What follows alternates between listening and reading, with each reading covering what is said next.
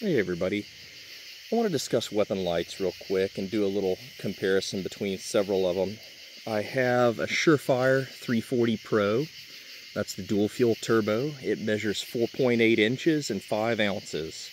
I've got a Cloud Defensive REIN and it measures 4.9 inches and weighs in at 5.4 ounces. Those weights are including the rechargeable batteries as well as an Arisaka mount in the case of the REIN, and the Surefire swivel MLOK mount and all hardware in the case of the Surefire. Also, I have a Malkoff E2 Hyperthrow version 2.0, which, as you may know, that is a 2-cell light. Why does it compare? Well, because it weighs 4.1 ounces and it's only 5.2 inches in length. And that's with with 2 Surefire batteries and an Arisaka mount. This is our Streamlight HLX. I like to use it with all my demos. It's 1,000 lumens and almost 28,000 candela. It provides a very good foil for these lights. Next up is going to be our Surefire Pro. Those targets are 2/3 IPSC white painted steel at 100 yards, 3 meters apart.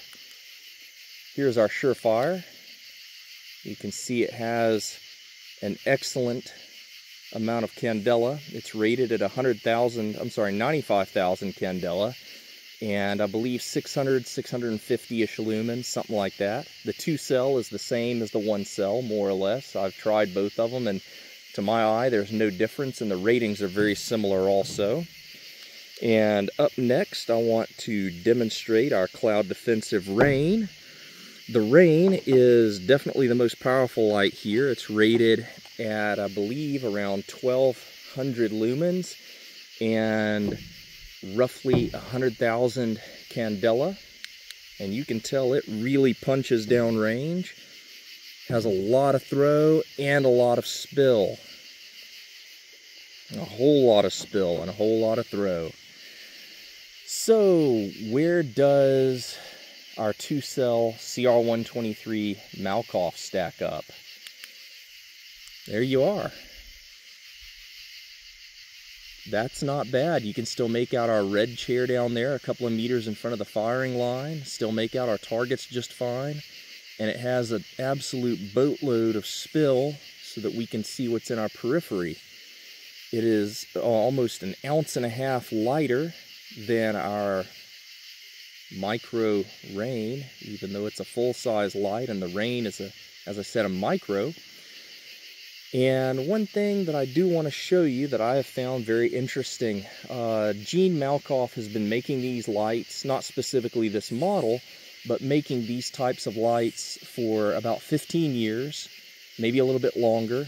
Mid to late 2000s is when I found out about Gene, and I used to buy his stuff back then, you know, when it was hand engraved, made in his garage. Fun fact, Gene Malkoff started off as a chicken farmer who wanted a light that would allow him to better defend his coop at night. And ironically, that's a lot of what I do with my weapon lights. Anyway, here's our REIN again. You can see it absolutely overpowers this Malkoff. It's using a rechargeable 18350. I have a Vapcell M11V2 in there. It's about the best of its breed. It's a very potent battery. It's able to almost sustain a 10 amp draw. And I want to just show y'all something about these. The Malkoff has been on the whole time. It's on the right. Here's our REIN on the left. I kind of want to demonstrate a little bit of a phenomena that I've noticed with these lights. What you see here is this REIN is actually stepping down and throttling output because the heat buildup is significant, but in conversation with Cloud Defensive, they've stated that a lot of this throttling is due to the need to make battery life viable. You can see now they're pretty similar at this point, actually. Here's our REIN. Here's our Malkoff. The Malkoff's maybe pulling ahead a little bit. Yeah, and it's been on the whole time. I'm going to set it down right here, let it point down range, the Malkoff that is, and leave it on. I was going to do a three-way beam comparison, however, one of my batteries is a little bit low on charge. Didn't charge it up before I started this, so I can't, sadly. We're just leaving the Malkoff on, blasting down range. Here's the Surefire. Just switched it on. You can see it's got a ton of throw, livable amount of spill. Nothing like our Malkoff here on the spill department, but it's definitely stronger at throw. Now, I haven't turned our Malkoff light off at all. It's just been blasting away downrange, as you've seen. You know, these micro lights have gotten bigger and heavier over the years. Like I said, our Malkoff is 5.2 inches and 4.1 ounces. That's with batteries and with mount. Whereas the smallest of our micro lights here is 4.8 inches and 5.1 ounces, and that's with battery and with mount. You know, I don't know if we're headed the right direction here with these lights. We're definitely getting more output, absolutely, but the size disparity, they have become the new full size, and the full size lights are even larger. And you know, I don't know how I feel about that necessarily, but it is a thing. It may or may not matter to you. It's just something I've noticed. Also, we're getting into the territory where we're putting out so much power and so much heat and having so much battery drain that even with rechargeable batteries, manufacturers are building step-down algorithms into these lights to preserve battery life, to offset heat buildup, etc. And that's something to keep in mind as well. As you see, our Malkoff has been on the whole time, and so has, since I switched it on, the Surefire, but check that out downrange. That's our Surefire now. And here's our Malkoff. Malkoff looks very similar to when I switched it on. The Surefire, you can see I can barely see that little red chair aiming at the center target. At the right target, I can't see it at all. Our Malkoff still illuminates the whole spread of targets and that red chair. Surefire, Malkoff. The Surefire has stepped down significantly to where it's a very narrow corridor of light, and it's not near as punchy as it was before either. Here's our Malkoff. Still freight training downrange.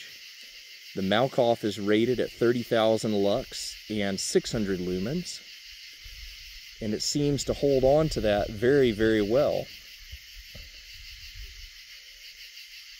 Anyway, maybe there is still a place for the older CR123 style lights, you know? Maybe they do still have a place. I feel like until thermal efficiency catches up and until we can provide this output with a little less drain and a little less heat, we're going to be looking at a series of compromises. And that compromise is larger lights and shorter regulated output run times, as well as these built-in step-down algorithms. Notice the Malkoff has been on this whole time, and it's still just punching down range. Here it is compared to our Streamlight. The Streamlight is rated, like I said, at 28,000 lux almost, compared to the 30,000 of the Malkoff. Streamlight does have 400 more lumens, which is evident in the spill. But even being on all this time, you can see the Malkoff is still punching down range and providing very usable spill. I don't know about you, but I'm impressed with this Malkoff. And even though it is a CR123 light, and even though it may not boast some of the impressive on-paper numbers of the other lights we compared tonight, I think that in the real world, we're starting to see that some of these numbers need to be taken with an asterisk beside them, a little grain of salt. Anyway, I hope you enjoyed this comparison and it's provided some food for thought and maybe helped you make some decisions regarding your kit. Anyway, until next time, y'all be safe out there and have fun.